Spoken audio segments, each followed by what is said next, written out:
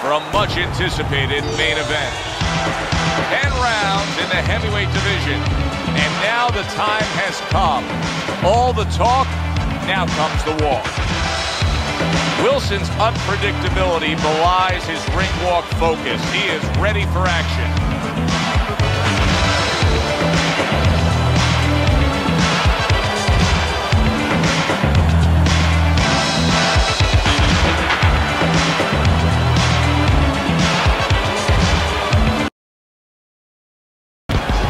Crusher's ring walks have been known as...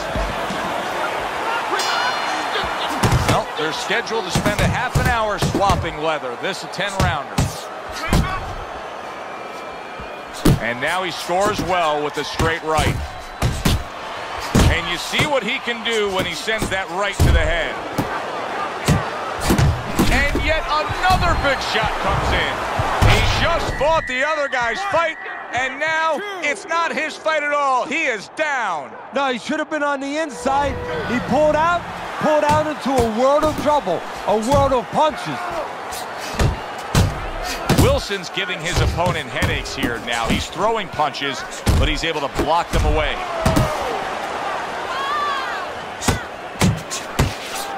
Nice strike after catching one by Hound Dog. Right to the body. Wilson's blocking ability is doing well for him there. Crusher's the kind of boxer that wants to do just that. Find the target, get the combination working, land both punches. Scores well to the head with the right hand. Right to the belt line. Blocks it away. Zoning in on that gut combination punch downstairs. Keep your head moving.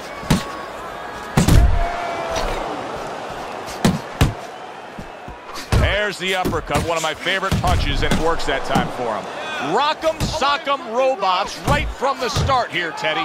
No defense, just pure offense. Crusher's doing well here with that two-punch combination. Wilson's almost looking foolish that time. He missed so bad. And that had some bite to it, that right hand by Crusher. Good step back, counter punch there. Beautiful.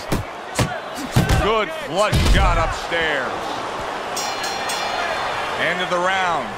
To his corner. Teddy, do you ever have to calm a guy down after he scored a knockdown? That's a really great point, because a lot of times that can be the turning point, but not for your guy that scored the knockdown, for the other guy. Because sometimes when you score a knockdown, you start to think it's going to be an easy night. And you forget what you knew when you came in. That wasn't going to be an easy night. You're going to have to bring all the tools out of the tool shed. And it's important to remember that. And now he brings the left hand upstairs. You're still not moving enough. Move! Hound Dog's making for a tough target there. He gets away from that punch.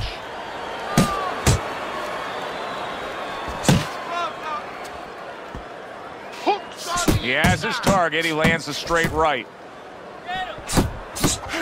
Hound Dog's got a little something coming back at him. A counter punch scored. He digs in, trying to bank away body shots with the combo. Straight right was lined up, but he missed. Here's one for you now, he says. Right back with the left hand.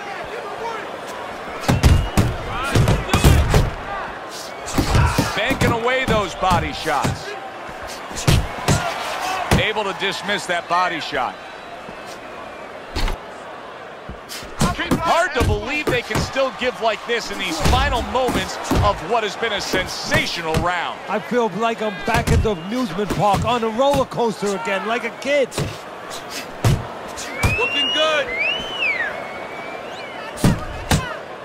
Nice work with the uppercut. To the head he goes with a left hand. Boy, sharp two-punch combination by Crusher. Well placed, straight right hand.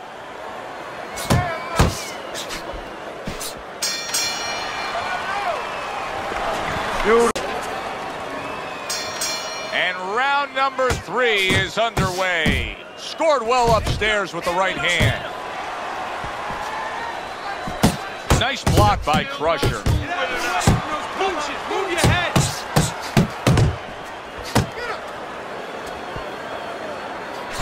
Hound Dog showing you that sublime skill right now with that two-punch combo.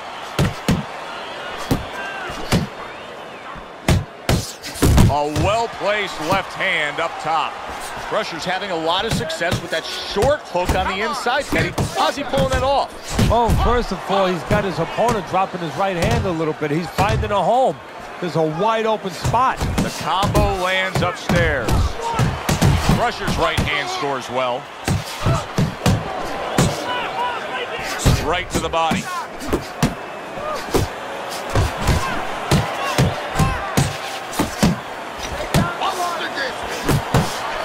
That is boxing 101. A nice, crisp combination by Crusher. Hound Dog starting to bleed from the nose.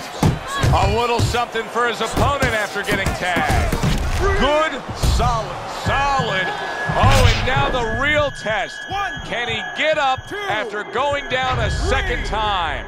4, 5, 6, 7, 8, 9.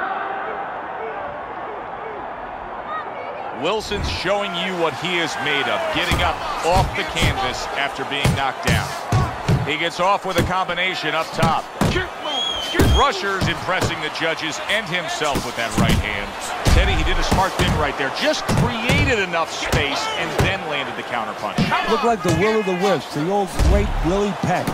Made him miss, made him pay. Crusher's right hand did a nice job that time. That worked well for him.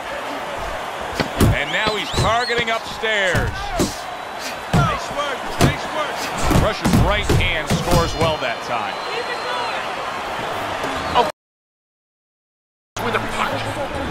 I think our fans out there will be curious to see your scorecard here at the beginning of round number 4. Hound Dog's been willing to throw punches. His punch output is high, but he has not earned a round on your scorecard. Yeah, but Joe, that's why they call it the sweet science. It's not enough just to grab a guy, put him in a ring, and say throw punches. You got to throw at the right time, at the right distance. You don't do that, you pay a price, you lose rounds. Wilson's finding out right now that this counter-punching style is not getting the results he needs in these middle rounds. What is the answer? Well, when a guy's not coming in and walking in, you can't counterpunch. I mean, he's not giving you the kind of turn that you need. Boy, oh, and there you go. How is this going to go on? Once again, he hits the deck. Well, he's getting practice at it, so he might figure it out. 5, 6, 7, 8, 9. Hound Dog's shaky right now. He survived the knockdown, but I don't know if he can take much more. Goes up top with a right hand. Look at that. Well, he's been there before, and now he's there again. He got floored. You can't afford to keep going on that floor. You have to wonder when the referee's going to step in now and stop this. 6, 7, 8, come on, 9, get to your feet. 10. And it's over. This fight is over. Wilson smashed, and he can't get up. Unable to beat the